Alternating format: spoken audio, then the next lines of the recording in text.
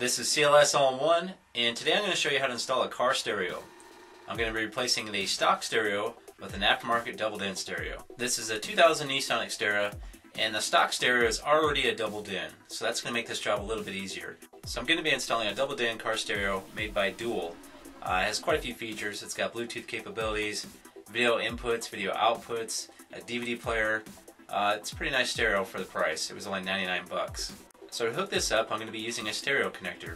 And what this is a wire harness that connects to your stock radio wire harness. And these connections keep you from cutting any of your stock radio wires, and everything's color coded on these connectors so you know what wires are what. In some vehicles, if you have OnStar or a premium Bose sound system or another feature that's similar to that, then you're going to have to buy a module to retain those features. And C.L.S makes many adapters and modules to retain those types of features. And for most vehicles, you're going to have to buy a stereo dash kit.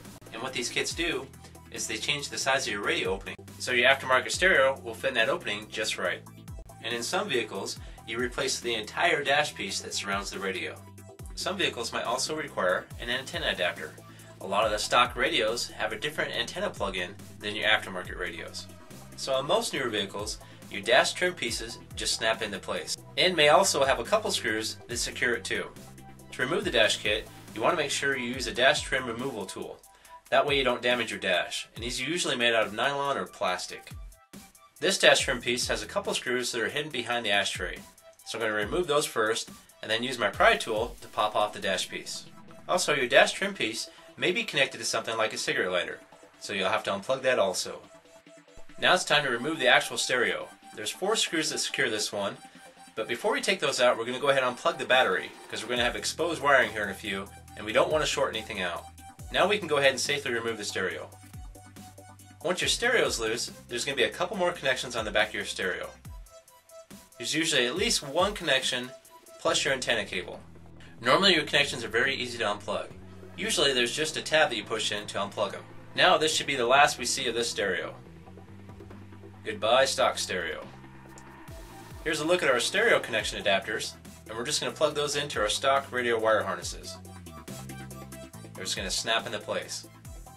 These connection adapters actually have 2 more plug-ins, but that's for a stock amplifier. This vehicle does not have an amplifier, so I won't be using those. So here's a look at the stereo we're going to be installing, and we're going to take a look at the back of it here. As you notice here, it's got all types of inputs. It's got inputs and outputs for video. It's got an input for reverse camera. But for this installation, I'm just going to be using the main wire harness, which is going to be right here. So now it's time to splice in our aftermarket car stereo wire harness to our adapters. Your car stereo connection adapters are going to include paperwork that's going to tell you what each individual wire is. Everything is color coded, so it makes it easy. For your aftermarket car stereo wire harness, it may be listed in multiple places. It may be listed on the wire harness itself. It also may be listed on the car stereo. And if it's not listed in either one of those places, it's going to be in your manual. Again, everything is color coded, so it makes it very easy to determine which wire is what. All aftermarket stereos are going to have 3 main connections. You're going to have your 12-volt ignition, which is usually a red wire. You're going to have your constant power, which is usually a yellow wire. And you're going to have your ground, which is usually a black wire. And here's a look at the wiring diagram on the aftermarket stereo wire harness. So this wire harness also has connections for 4 different speakers, front left and right, and rear left and right. It's also got connections for power antenna, and many other connections, including connections for reverse camera, connections for your steering wheel control, illumination or your dimmer switch, and remote turn on for an amplifier. Your vehicle may not have all these options, so you're going to have wires that are probably going to be unused. For those wires, you just simply leave them unhooked. So now I'm going to start splicing the 2 radio harnesses together. Usually your color codes are the same, but always double check your wiring diagrams to make sure you're hooking up to the right wire. And normally the end of your wires should be pre-stripped already. If they're not, you're going to have to use a pair of wire strippers to strip about ½ inch off the end of each wire. And to actually make the connection, you can either use butt connectors, or you can just simply twist the wires together. After twisting together, I use electrical tape to insulate it. Then I simply just repeat the process for every wire that I'm going to hook up. And remember, only hook up the wires that you need. If your car doesn't have a power antenna, then there's no need to hook up the power antenna wire.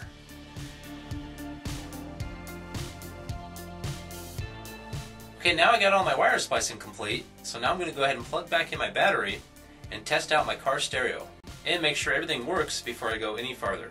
A lot of car stereos that have a DVD player or a CD player are going to have screws that secure that drive into place. You simply just have to remove those screws before you install it. Most aftermarket stereos also have a mounting cage that allows you to mount the stereo easily. You simply just loosen the tabs on each side of the cage and it pops right off.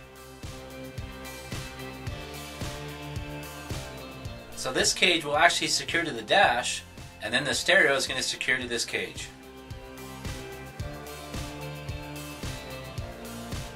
So now I'm going to go ahead and plug in my stereo and power it up and do a quick test to make sure everything's working before I put the dash back together.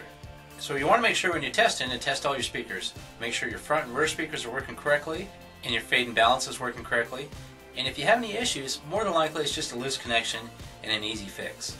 So everything looks good with my stereo, so I'm going to go ahead and unhook it and start putting my dash back together. And here's a look at that mounting cage we took off earlier.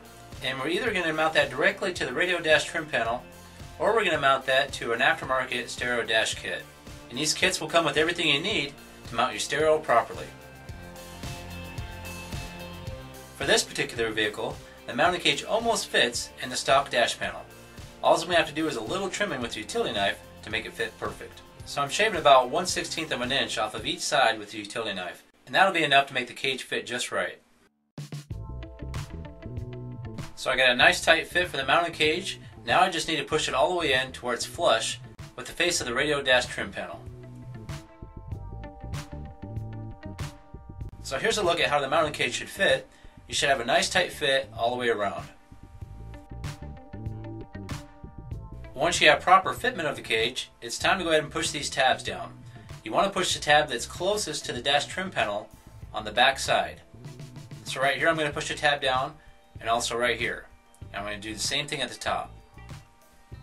And what that's going to do is it's going to secure it to the radio dash trim panel.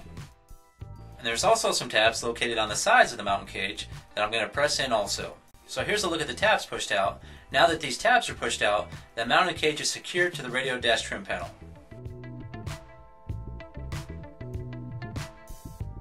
So now it's time to mount my dash panel back in place. Be sure to grab your wires and pull those through the opening before you push your panel back into place.